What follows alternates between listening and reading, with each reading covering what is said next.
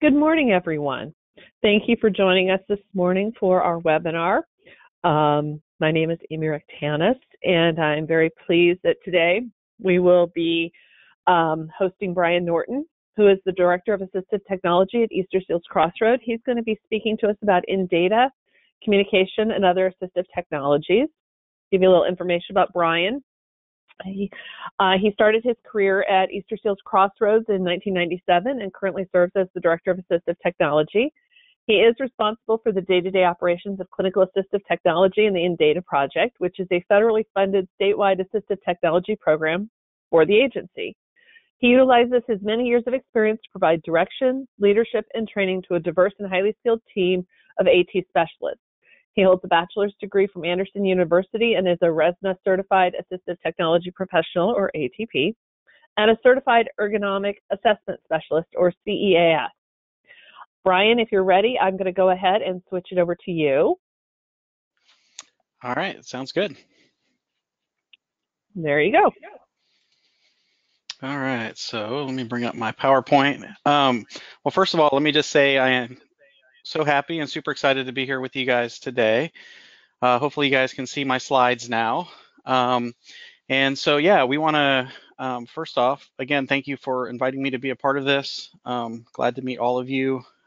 I believe we'll jump into some questions at the end, but I think the purpose of today is I want to spend a little bit of time, just a little bit of our time, talking about an overview of the AT services here at Easter Seals Crossroads, and then spend most of our time kind of talking about different types of technologies. And so we'll jump into things for communication, things like IoT, which is the Internet of Things, to be able to control your home, and some other things as we get going.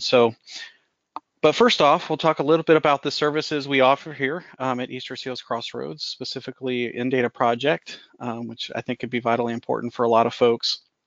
And then also our clinical services as well. So the INDATA project is Indiana's Assistive Technology Act. So every state and every territory has a project like this. It's actually federal legislation that was passed along with the ADA back in the day, looking at, as technology develops, how it could be useful for folks with disabilities to be more independent in their daily lives. And so just a little bit of background, it's a federally funded grant program. And again, every state, every territory has it. And with the INDATA project, we have two overarching goals. The first one is we spread the word about assistive technology. We want folks to understand and know what assistive technology is, how it can be helpful, and essentially how it works. And so we spend a lot of time out covering those types of topics with individuals. And then the second thing that we do is we work really hard to get people's hands on assistive technology, and we'll talk a little bit about a couple of the ways we do that as well. So when we think about outreach and information sharing, a couple of the ways we do that is we have an information referral line. So we have our 800 number up there on the screen and our email address.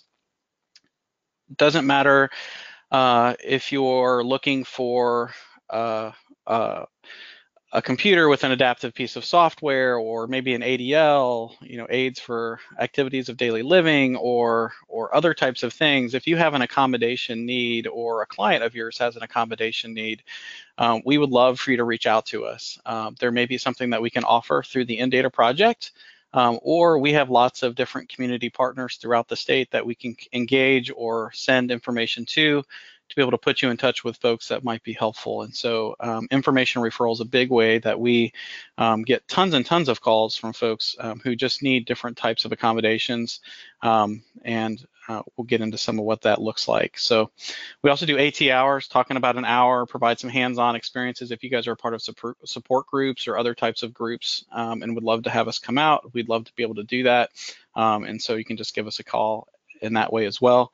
And then 4 to 5 times a year, we do full day trainings. These are absolutely free. They're based here in Indianapolis, out of our Indianapolis location here at Easter Seals Crossroads, but we stream them online, realizing that not everybody has the flexibility and freedom to kind of make it back down here to Indy.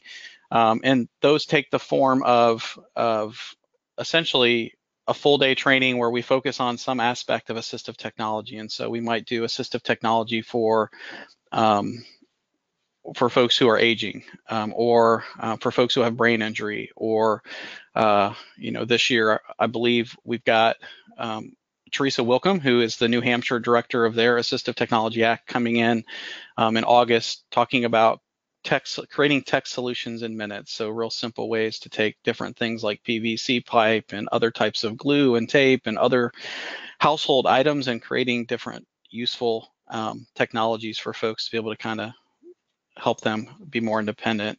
And then the other thing we do is we do a lot with social media and podcasts, but information and outreach is a big aspect of what the INDATA project does. Probably where the rubber hits the road a little bit more concretely for folks, and specifically for folks in your situation, is we work really hard to get people's hands on assistive technology as well. And so a couple of the ways that we do that, we have a demo and lending library that's a part of our program. And where we can do to-your-door demonstrations of various assistive technology devices. We have about 2,500 items in our library.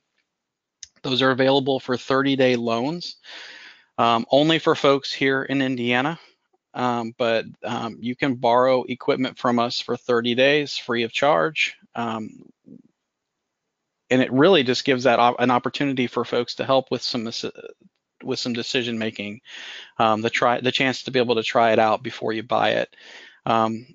It works a lot like your public library for books. When you go into the library, you check out a book. It really is just that easy to borrow maybe a computer with an adaptive piece of software. Maybe it's an amplified phone system.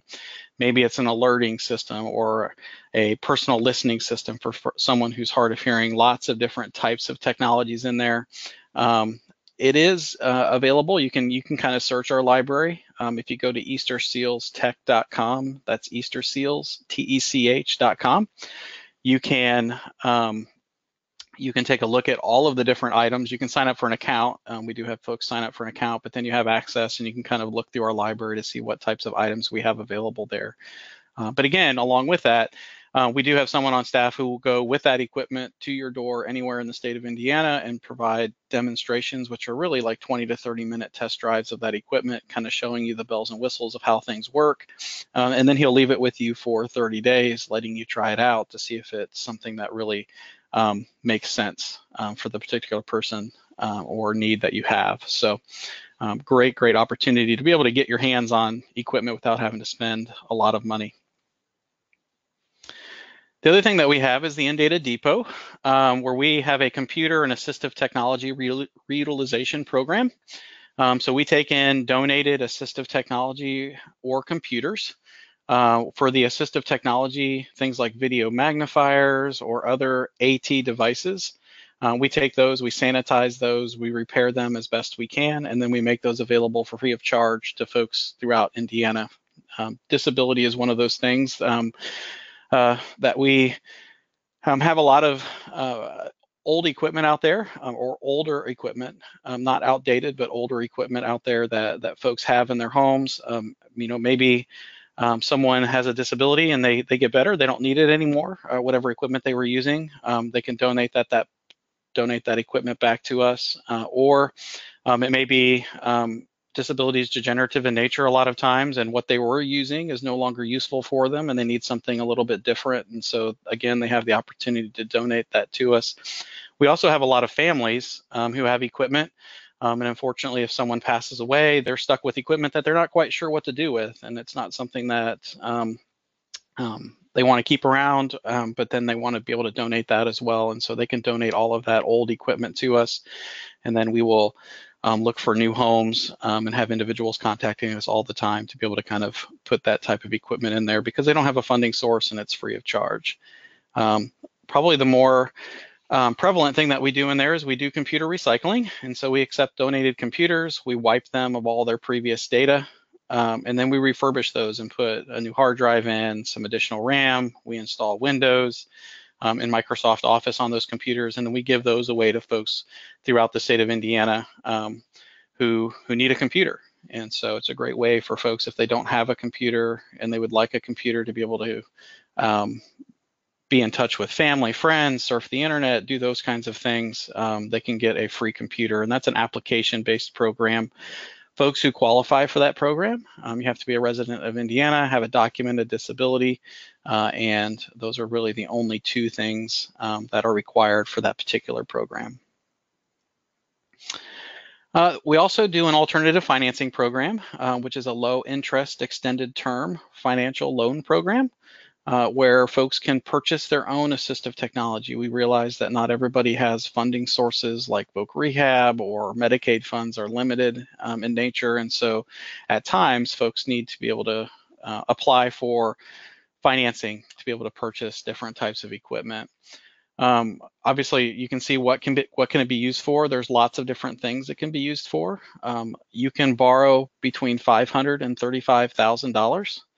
And again, Indiana residents, you have to have a documented disability, but it's real simple. And here's the great part about this. A lot of the folks that we work with don't have great credit.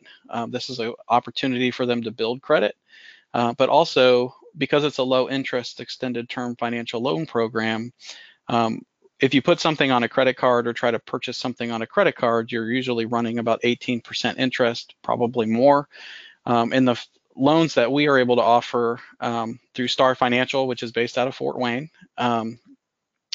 we offer most of the loans that we close are between 3 and 4% interest rate, and so they're very, very low.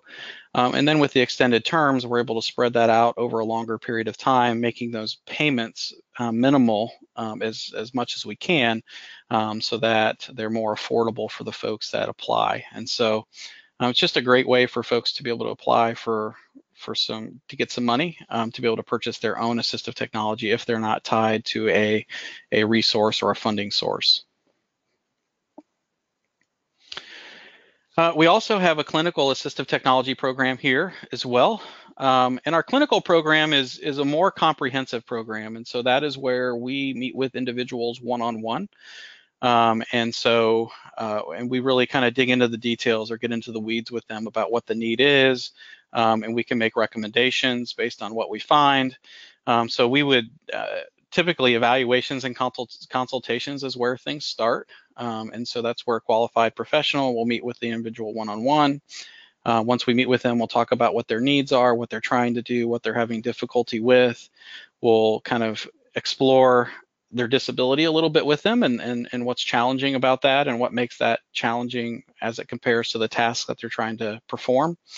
And then we would then come up with a report. We'll write a report back to a funding source to be able to then recommend particular adaptive technologies that would meet that need. Sometimes you don't need a full-blown evaluation. Sometimes a consultation would do just fine, and that's typically a lot shorter and less comprehensive. And it allows us to kind of pop in and pop out as needs arise to be able to offer some professional advice on the situation. And so there's consultations as a part of that as well. And then, as with all technology, whenever we recommend something and it's been provided to the client, we really believe in training. That training is probably the most important thing you can do with equipment. It's essential part of the accommodation process. We try to individualize that as much as we can to the user so that they get the best experience and learning environment to be able to use that equipment and get comfortable with it.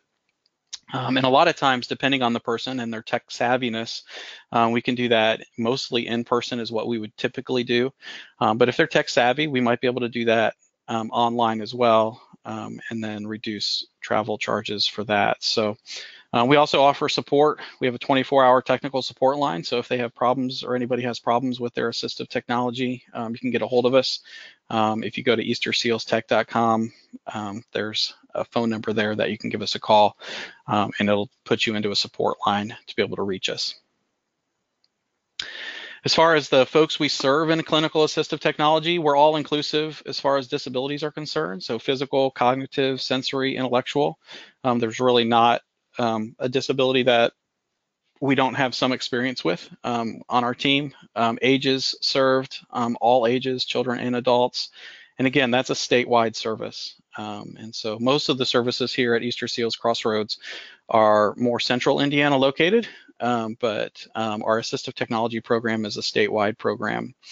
And the qualifications are down there as well. Just we spend a lot of time making sure that our folks are competent with the services that they provide and the equipment that they're recommending, and so making sure that we have the correct qualifications to be able to stand there with the individual and make professional recommendations based on what type of equipment and the need that they have. And so that's a little bit about our clinical assistive technology program as well. So without further ado, I thought I'd just kind of jump into assistive technology. And the first thing I wanted to do is just kind of say and talk a little bit about what it is. So assistive technology is really, it's a generic term for devices and modifications that help people overcome or remove barriers created by their disability.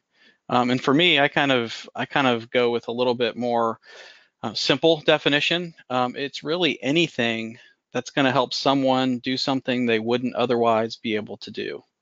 And so that could be a piece of equipment, or it could be just a different way of doing things. And I think it could be a system. So instead of, let me think of an example of this. Instead of with my mail, instead of me having to kind of read that myself, maybe or the way I collect my mail.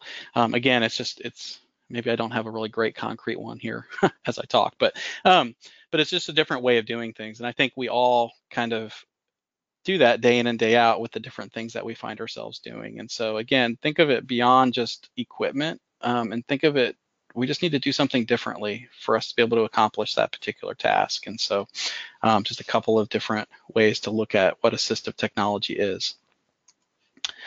And then what's the big deal? The importance for AT, I don't know about you, but when I got up this morning, I have my alarm clock right next to my bed. I'm able to get up and get going in the morning. Coffee in the morning is vital to me. And so I got my coffee maker going. It helps me make my coffee, helps me wake up a little bit more. I carry around my smartphone. I carry around my computer. And really for me, all of those things just make my life a little bit easier. Helps me stay in contact with folks. It helps me get up in the morning. But I would say arguably that for persons with disability, technology really kind of makes things possible. It opens the door to a lot of things that, again, they might not otherwise have been able to do on their own. And really, here are the goals for assistive technology. What we're really trying to do when we introduce a piece of equipment or a different way of doing things is we're really trying to help them be more efficient or effective at a particular task. We're trying to help decrease the degenerative nature of a disability, support or replace skills that may have been altered by illness or accident. Obviously, avoid injury. Some things or different tasks can be risky, and so we want to make sure that there's a simple, effective way to do it that's going to help them be safe when they do it. But I would argue ultimately, really everything that we do through INDATA and our clinical program, it's all about independence. We want people to be and help them be as independent as possible in all aspects of their life, whether that's at home, at work, at school, at play, in the community. Independence kind of rules the day, and we're kind of looking at that as kind of where we want to get people to. And so independence is probably the key word there. So I wanted to jump into a little bit of technology. We kind of talked a little bit beforehand about the different types of things that we wanted to talk to. And communication was one of those things that was brought up initially. And so I wanted to talk about assistive technology for communication off the bat. And really, communication can take all forms. There's written, there's spoken, there's non-written or non-verbal ways of communicating. There's phone calls, there's emails, there's text messages, lots of different things in life these days that help us communicate one thing or another. And so when you think about communication, a couple of activities of daily living, obviously communication kind of falls into that. A couple of things I just want to throw out there, for writing, there's lots of different writing tools. These are just a couple of them. You look at the Ring pen, that's an anti-fatigue pen up there. There's a writing bird.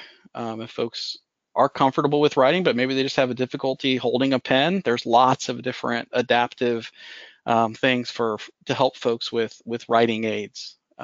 Typically, an occupational therapist would work with individuals with these types of things, making sure that if this is a particular thing that they want to learn or regain a skill in, handwriting specifically, they would work with them with these different types of writing aids. We do have some of these available in our library for folks to borrow, but again, just handwriting is a great way to communicate if that's something that they can do. And there's lots of different options out there as far as being able to help them hold a pen and then put pen to paper. Down below the pens, the writing bird and the ring pen, you'll find the writing guides or raised line or bold lined paper. Those help folks stay within the lines. And so the writing guide on the left, that is made out of plastic. And it goes over a sheet of paper and kind of covers a sheet of paper. And as a person writes, they write within the plastic guidelines. And so they don't let them run from line to line. Same thing with the raised line or bold lined paper. It just gives them a better reference point, something that they can feel and know if they're kind of trailing off or going above or below a particular line, and hopefully makes their writing a lot more legible as they use that. Phone is another way to communicate as well. So over here on the top left or top right, we have an amplified phone. We have lots of different amplified phones. We have cordless phones. We have these types of phones with pictures, symbols on the top for quick reference and being able to call folks very, very quickly. This particular phone has that red bar on the bottom that will actually flash for individuals if a phone call is coming in, so giving them some sort of a visual cue that the phone is ringing. It's also very, very loud, so you have an adjustable volume on that where you can increase or decrease not only the volume of the person speaking to you, but also how loud the ringer is if a person's hard of hearing. So lots of things you can do with amplified phones. And then below that is a flasher. These have been around for a long, long time. Lots of office settings will have it, but particularly for folks who are hard of hearing, whenever the phone rings, that little thing will send off a very bright pulse of light and will continue as long as the phone rings. And so as your phone rings, again, you're getting a visual cue for what's happening there. I think a lot of times working with individuals, we're looking at augmentative communication devices. And there's a couple of different types of augmentative communication devices that are out there. Augmentative communication are devices that specifically help folks who have difficulty expressing themselves or have difficulty communicating, be able to use a device to do it for them. And so they are able to use something that may look like this one. This is actually an app that you can get for an iPad or an Android device. It's called Verbally. And Verbally allows you to do text input. And so as you look at this particular screen, notice at the very top, you have words and phrases tabs. And so you actually could select a word. It'll go ahead and put it into the text field. And then by pressing the speak button on the right-hand side, it would go ahead and speak that for you. And so if you're cognitively aware enough and know and understand words, using a device like this might make sense, where you can either type in or use the predictive word prediction at the very top to be able to create phrases and then have the device speak it for you. You can also, over on the right-hand side, you see that common phrase area. If you have folks who speak a common phrase all the time and they give a typical response, you can go ahead and have common phrases put there.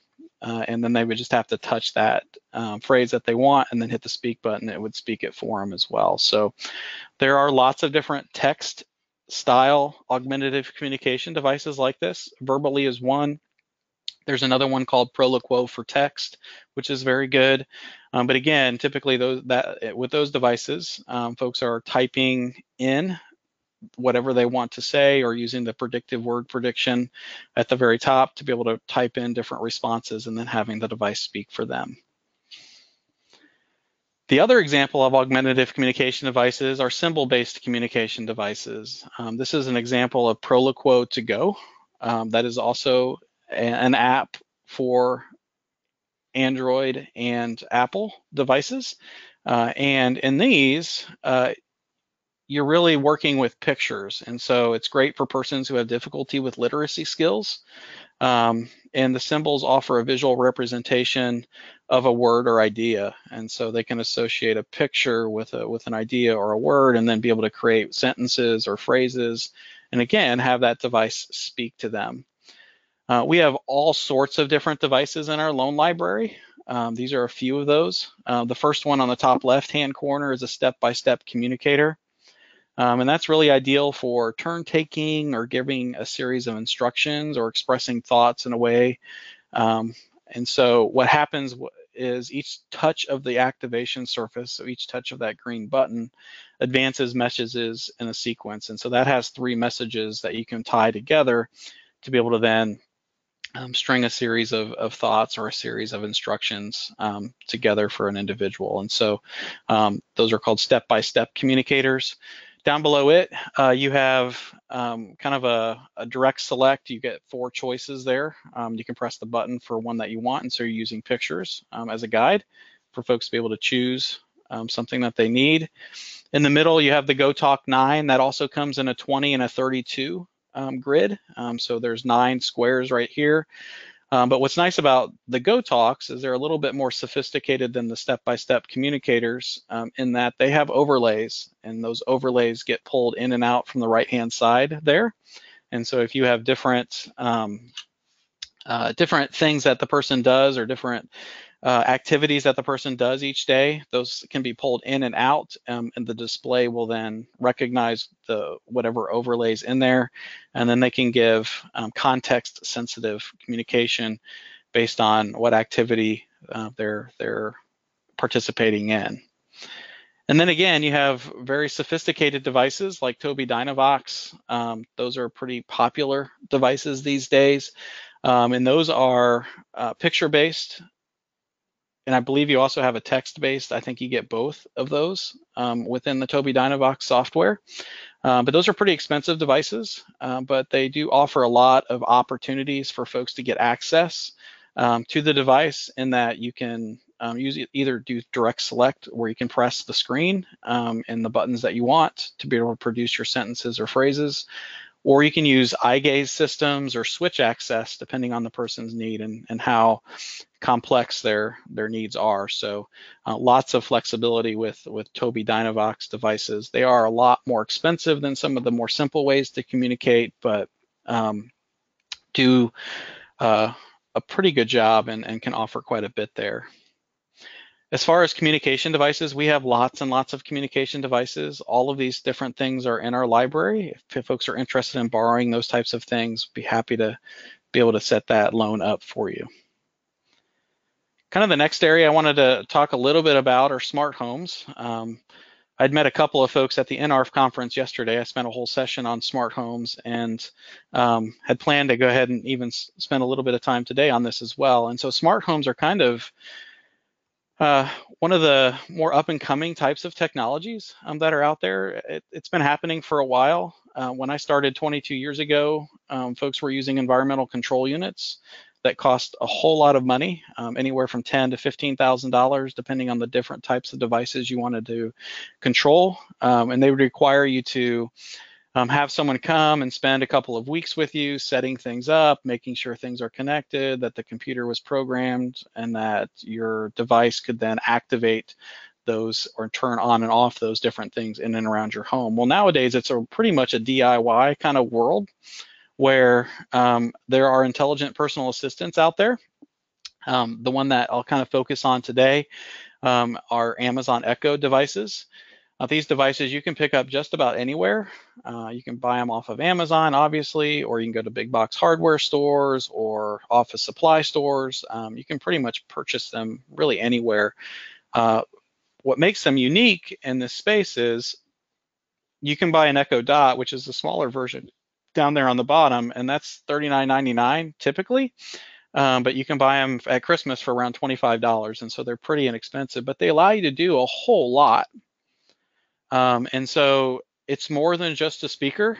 Some of the things that you can do with this, you can set alarms, timers, and reminders. So if you have folks who need prompting, or prompting throughout the day to be able to start or stop a task. You can set those things up beforehand.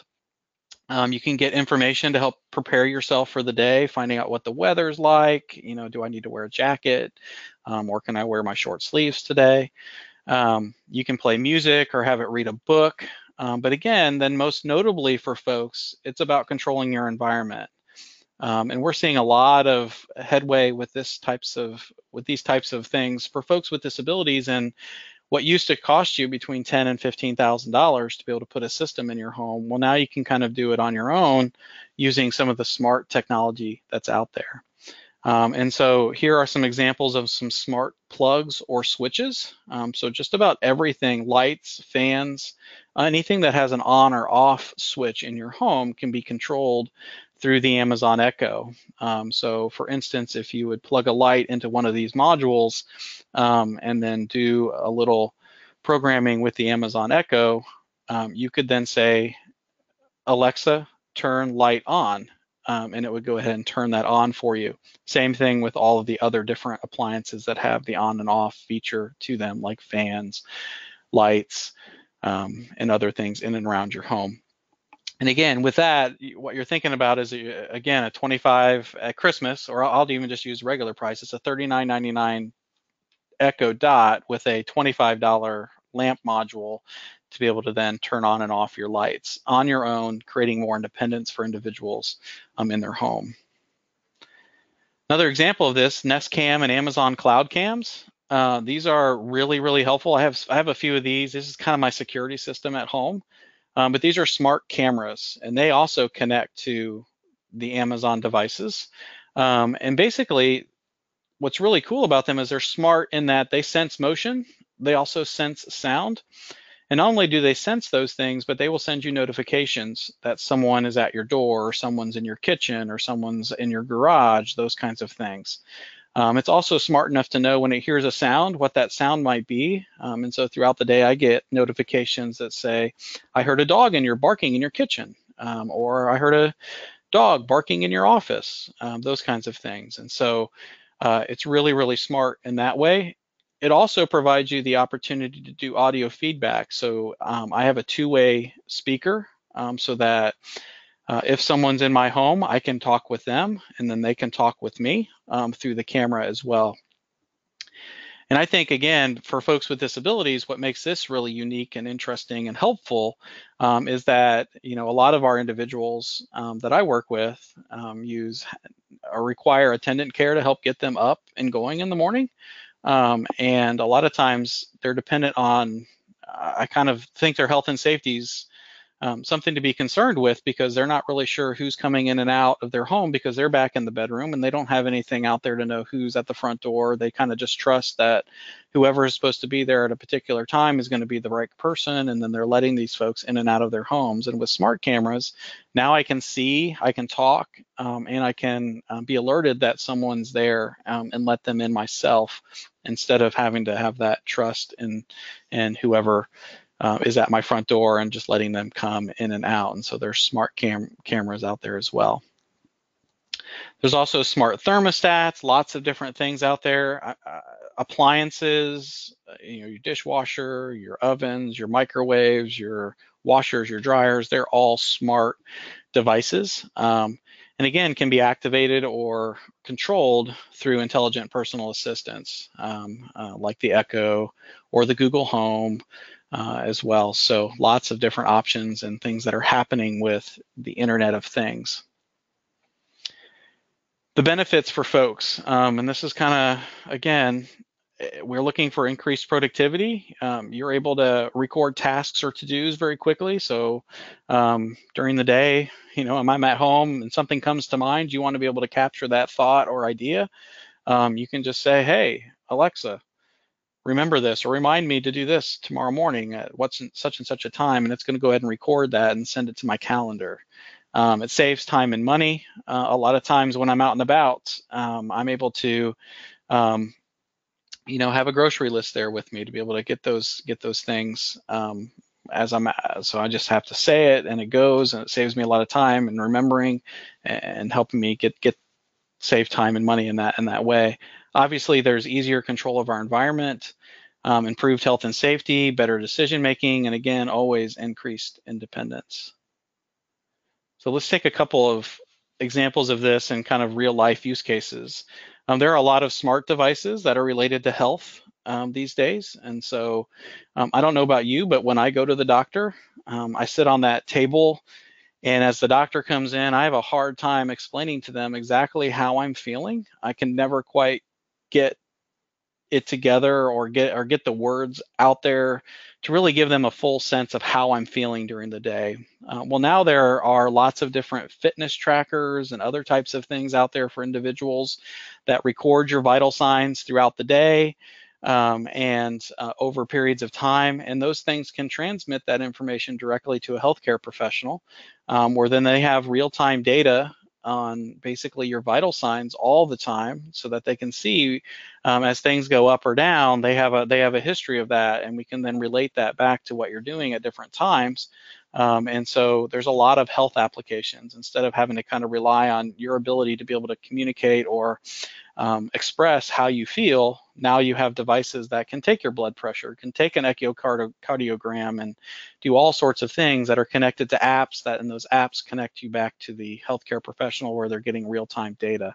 And so health is a big thing. Obviously, we talked about controlling your environment. And so being able to turn on things on in and around your home. Safety and security, or security and safety there as well with those cameras. We talked a little bit about that as well. And so there's a lot of real life use cases when it comes to technologies like these. And so just a lot to be done in that area. And another thing that's coming up quite a bit these days is remote monitoring with folks. And so allowing folks to be able to kind of use these types of technologies to help monitor their family members or folks in their homes to make sure that they're okay, and if they're at home by themselves, that if something happens, someone is able to be notified and can be told, and help can be on the way. And so there's a whole lot with that. We'll jump into next AT for hard of hearing as well. And so as we jump into this, obviously there's lots of different things that can be found to be able to help folks who are deaf or hard of hearing know what's going on in their environment. And a lot of those things take the form of flashing or vibrating alert systems. A couple of those things are here. So we've got basically a visual doorbell for folks, so that when you press the doorbell, the light will flash in a room. We've got flashing fire alarms. So if you can't hear the fire alarm, they will flash as well. Have that phone flasher again. That Clarity Alert Master does lots of things for you. It'll tell you if it hears a knock at the door, here's a phone call, here's a doorbell. If there's motion in a particular room, it will alert you by flashing lights in and around your home for that. And then on the right side, we have a sonic bomb alarm clock with a bed shaker. That's something that I might need in the morning sometimes, so that not only does it have a really, really loud alarm, but it'll also shake your bed so that you wake up as well. So a lot of times, depending on the person's home, if they're renting a home or those kinds of things, a lot of times we ask them to talk to the folks who own those homes, or if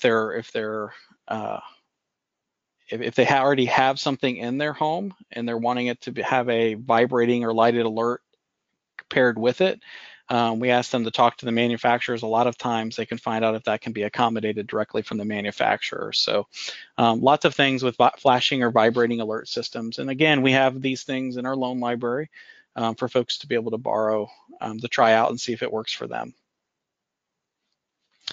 Other things kind of goes back to that AT for communication, but also has some additional stuff on here. There are those amplified phone systems that we talked about before, but also there are captioning phone systems as well. And so if a person is hard of hearing, they can use a captioning phone system, and it kind of talks a little bit about how that works. Essentially, you're the CapTel user on the left-hand side, and you're trying to communicate directly to the other person.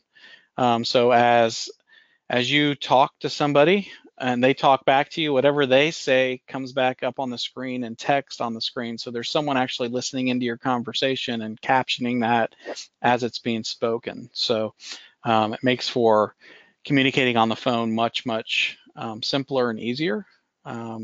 Those are actually available a lot of times for free to individuals through InTrack. InTrack is one of our friends or partners in all of this, and they do provide the captioning service here in Indiana, but they also have these caption phones, and if there's an income limit and some things like that, and an application process, but a lot of times those phones are absolutely free for folks if they need something like a captioning phone to be able to have conversations on the phone with folks.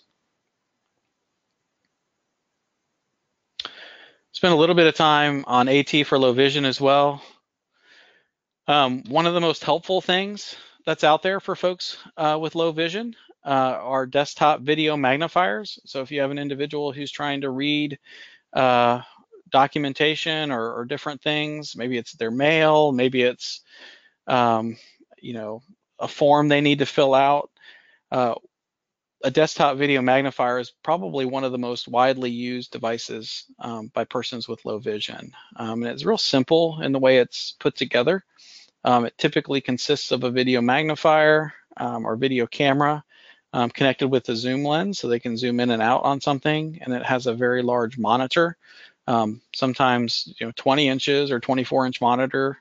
And the features that it provides is obviously adjustable levels of magnification. There's color inversion, which can be really helpful for folks with low vision so that they can see things better. A lot of times, as in the picture, there's black text on a white background. A lot of times that white background produces too much glare for folks to be able to see. And so they can reverse that and it would turn into white text on a black background. It'll invert that for the person so they can see it a little bit better. There's guidelines in different bars, so you can actually hone in on a particular area of the screen. The table that he's using on the bottom where his hands are, that is actually movable, and it's an XY table. It'll go up and down, left and right, and allow them to easily be able to kind of magnify and read the materials. And so lots of uses for desktop magnifiers. Now, a lot of the folks that we work with, a lot of them need something more portable than a desktop. They're on the move, they leave their home, they go different places, and they need something to bring with them. And so there are portable video magnifiers, handheld ones. Obviously, you can go to a lot of different places like Walgreens or CVS to be able to pick up glass handheld magnifiers. So those are readily available at all your pharmacies. But if you're looking for a video one that acts as much more in line with what the desktop video magnifier does, you can find different ones like that. So we have an example of a Ruby XL HD on the left and a Pebble HD on the right. Those have little LED screens on them and offer the same features for the individual that the desktop magnifier does. And so you have the ability to be able to zoom in and zoom out, the ability to be able to then change the contrast. And with these devices, you can actually take a picture, because sometimes if you're trying to read something and it's in an awkward position, maybe you're in a file drawer, maybe you're leaning over or looking, it's just an awkward position. You want to be able to take a picture of something, then you can stand back up or sit back up and then read it in a more comfortable position. And so you can take a picture of it, and then once you hit the picture button again, it goes away and you're back to video magnifying in real time. And so lots of different things with portable video magnifiers as well. And then there are lots of apps out there too. I don't think we can really overlook the impact that mobile devices have had for individuals. And there are some tremendous apps being designed that can be really helpful for just about anybody. It doesn't matter what your need is. There are lots of different apps being developed that can make a big impact for folks. One of the ones that I've seen and is turning into one of my most favorite apps, because it's really got a lot of things built all into one, is called Seeing AI app. That app is actually made by Microsoft. And so Microsoft has a lot of options. We're seeing Microsoft get into the game a lot more recently, and the Seeing AI app is one of those things. And what it does is allows you to be able to take a picture of just about anything and instantly have it recognized and read back to you. And that can include text, money, a scene or a picture of what you're looking at, people, handwriting, barcodes, objects, lots of different things. And so I've got a video here that I'll show you of just what that does for folks.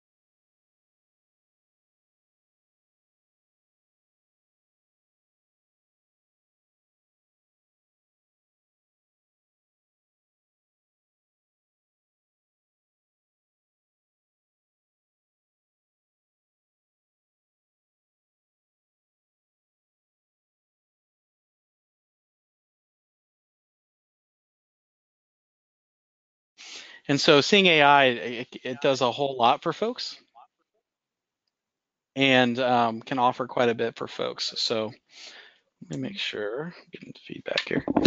So yeah, there's a whole lot you can do with Seeing AI and what it can do for folks with just the artificial intelligence that's out there that allows the computer to be able to describe or figure out what you're looking at and how that's working for folks. And so if you're interested in it's a free app, doesn't cost you anything.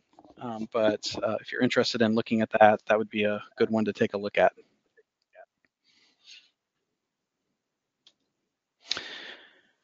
Those are most of my slides. Another thing I think I will just jump in on. Make sure.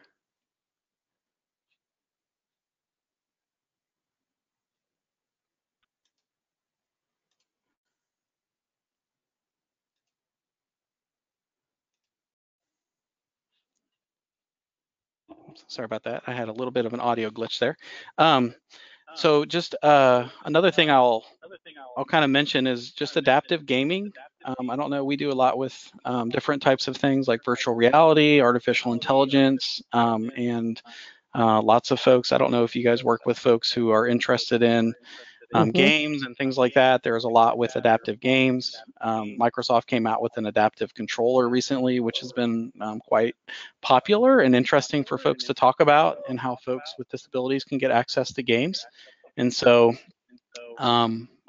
it's definitely, we have a couple of those in our loan library, and we've got a whole assessment kit for folks who enjoy games on whether it's Xbox, PlayStation 4, or the Wii units, lots of different adaptive controllers, so that really anybody with any ability can actually use those and play those games effectively. And so that's kind of what I had for today. Are there questions? I want to make sure I give enough time for that. Yes, there are. In regards to gaming, we're actually, in the next few months, I'm hoping to have able gamers do a presentation for us. Oh, great. So. Yeah, they're great. So that's one of the main, they've been around for a long time, and they've been advocating for adaptive gaming for a long time. And so, yeah, great folks to have on. We will be, I'll let you know, in September, we are going to be doing a full day looking at innovative AT, and that's where we're going to take portion of that day and dig into adaptive gaming. So if you're interested in that, Cool. you can sign up for our listserv to learn more about our full days by going to eastersealstech.com.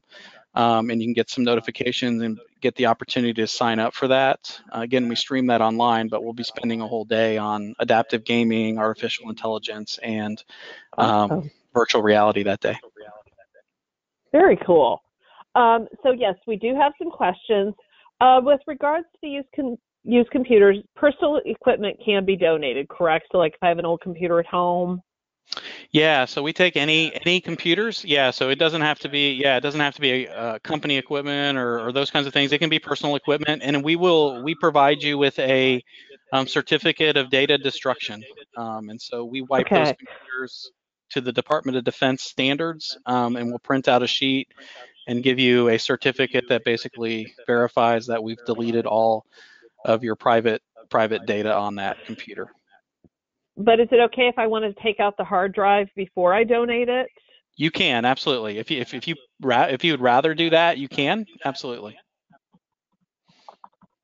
Excellent, because I know there's some people who like to make sure they put nails through it, pretty much Right. destroy it. So yeah, sometimes if we've got a hard drive we can't use, we'll go ahead and take it apart and use a hammer on it. So yeah.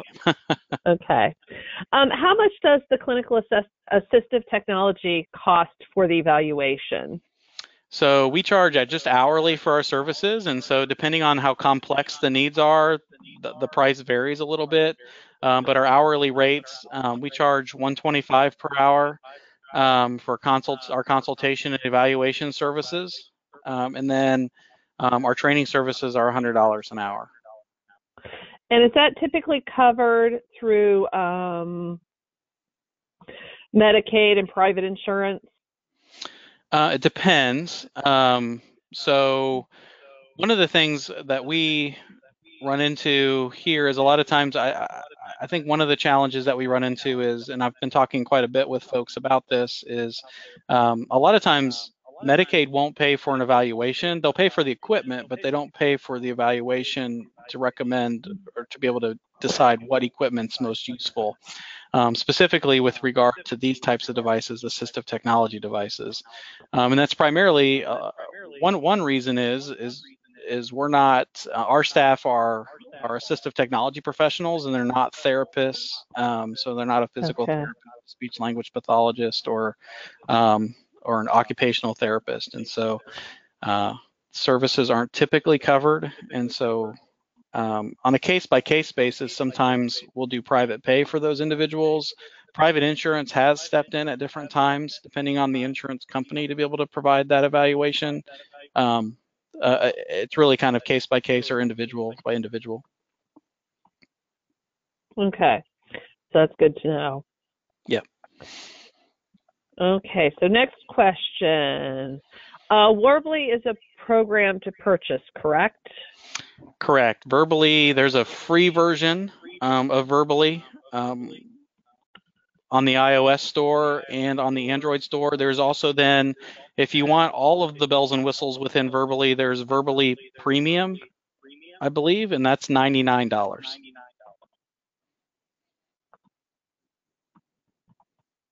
Okay. Okay. Pro Lo Quo, how much is this? I've heard it is expensive. It is. I don't know the price offhand. It's upwards of, it's more than $200. I know that, but it's one of the more expensive augmentative communication apps out there.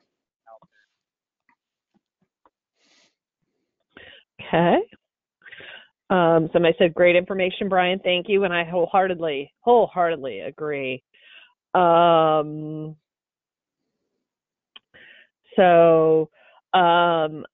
been learning on my spare time about the breakthroughs in rehabilitative engineering.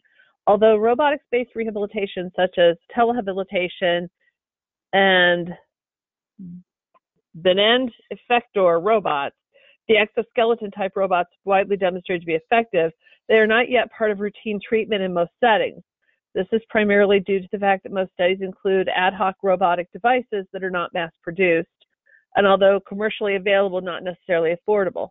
How many years may it take before it can become part of an OT or PT practice or general medical practice? Any ideas on that?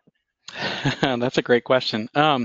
So yeah, robotics are kind of one of those, again, up and coming things. I don't think anybody really has a prediction when it'll become mainstream per se, but we've got a couple of different interactive robots on our side, nothing for rehabilitation or therapy or those kinds of things, like those exoskeletons would do. Um, I mean,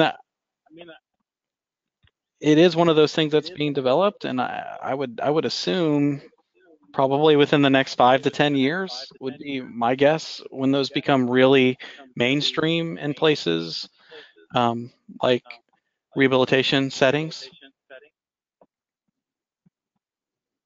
Okay.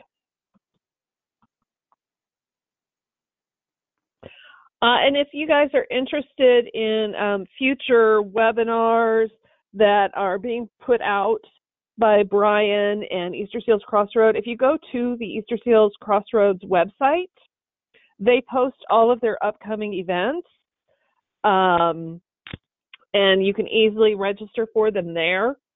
So definitely, keep an eye on that. I don't know if you guys keep a listserv or anything where people can get emails on a regular basis with updates. I'm guessing you do, so that people can get notified of upcoming events. Yeah, so if you go to our main page, it's right there on the screen. It's eastersealstech.com.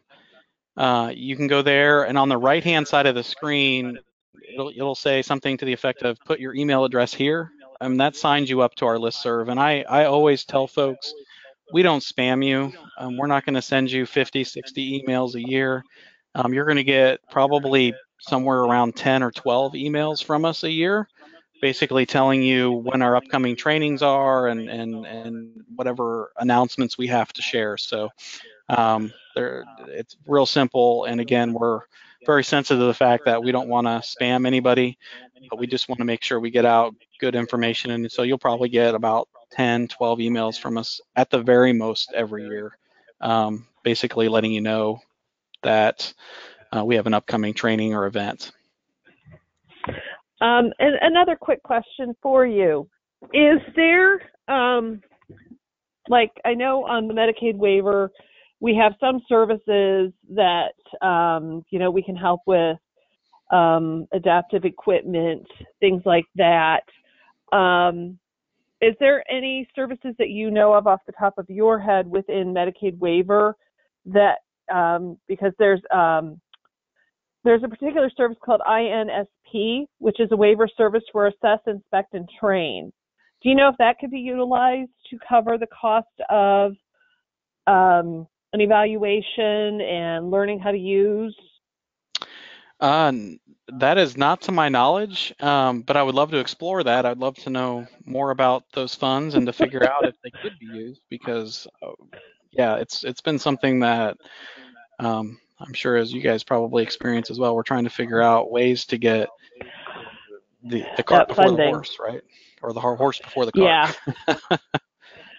Yeah, we all have lots of people that, we work with and that, we very much want to be able to provide, services, and especially those assistive technology kind of things.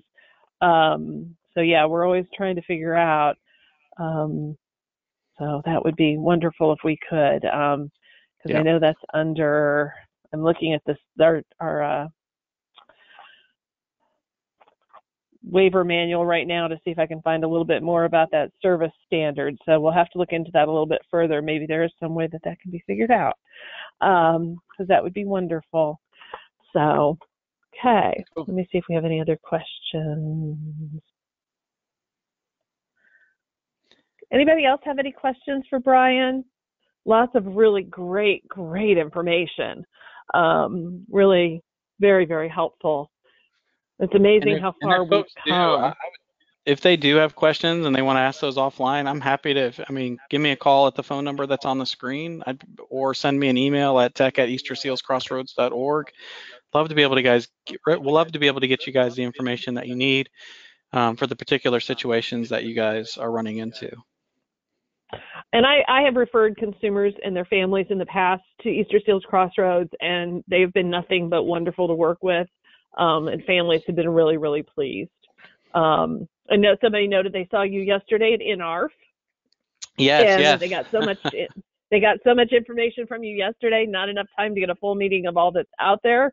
Wish you guys had an office in our area, which we happen to cover the northeastern part of the state. So Right, I think right. any of us would be glad to have you in our area. We have two employees in your area. We have one person in Rochester, and then we have one person in Fort Wayne. So we have Okay. two folks on our clinical staff who are remote employees up in that area.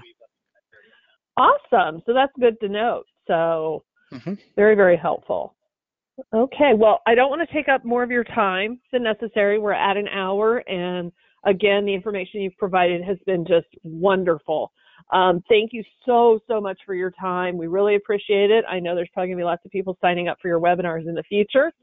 And we'll definitely be able to utilize this. So thank you again, and you have a wonderful weekend. All right, take care. Have a good one. Thank you so much. Thank you. For the advocacy link staff, please go ahead and move over to